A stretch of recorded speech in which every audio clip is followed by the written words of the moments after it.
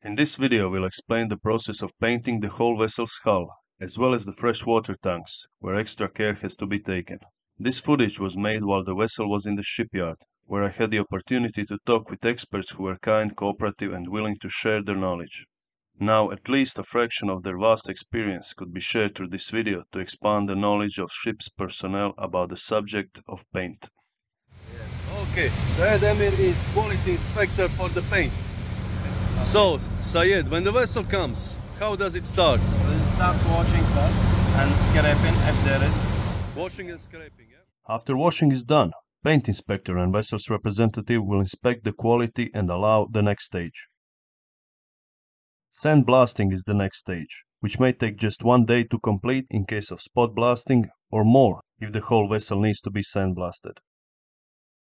Before the blasting can commence, the sensitive parts will be protected, such as openings, speed sensors and unprotected equipment installed outside of the hull.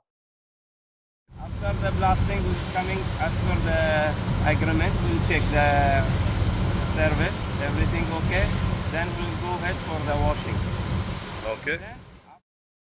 Once the hull is clean and dry, painters can apply the first coat of the paint. Painting, yeah? Alright.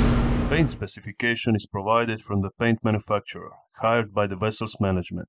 Paint spec tells the painters which paint will be applied where, how many layers to apply, and the required thickness of each layer. Some areas of the vessel will require 3 or more coats of paint, while other parts may need less. For example, 4 coat the top side, then 3 coat where follow the spec. Qualified expert needs to inspect the paint after each coat of paint to ensure it's safe to proceed with the next coat. Otherwise, the whole job may be ruined. Then we'll go for second coat and third coat. Every coat we have inspection with JOTUN and owner also. When the hull is finally painted and final coat has dried, painters will start with hull marks and other details which require special attention. Okay, Syed, thank you very much for this explanation.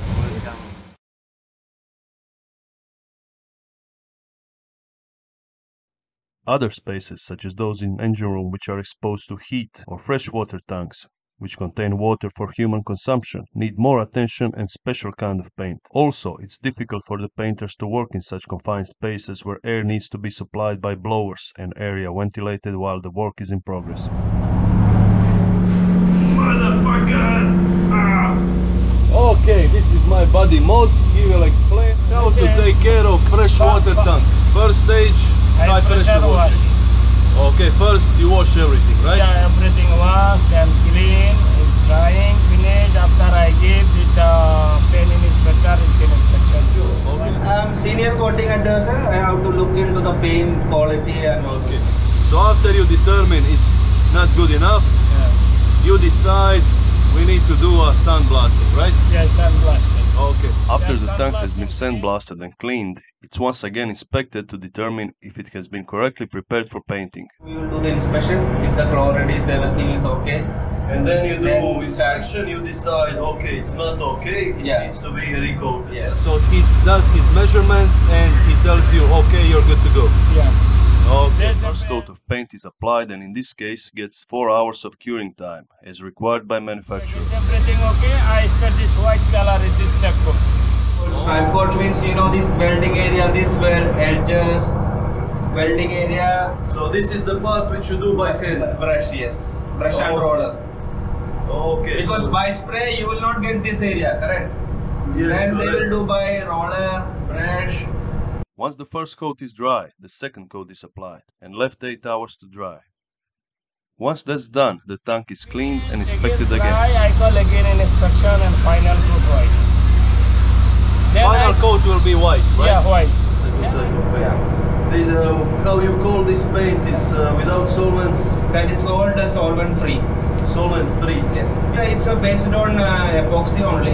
Epoxy only, huh? Yeah, but it's a solvent free product. We are here 1 day after painting and I don't feel any smell. Any smell, yes, nothing. correct. Yes, Yeah. that is the. So you are controlling the thickness of each film and make sure you measure that is it according to the specs. Yeah. Excellent.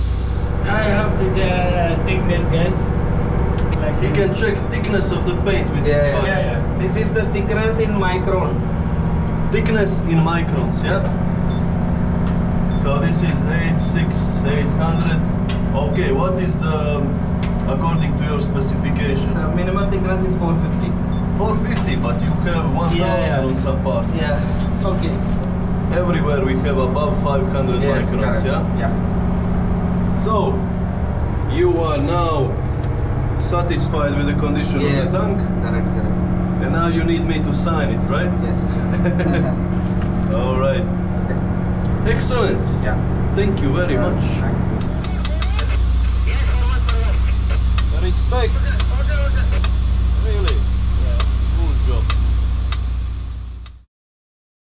This video and others like it were created for educational purposes. Feel free to use it for training of your crew.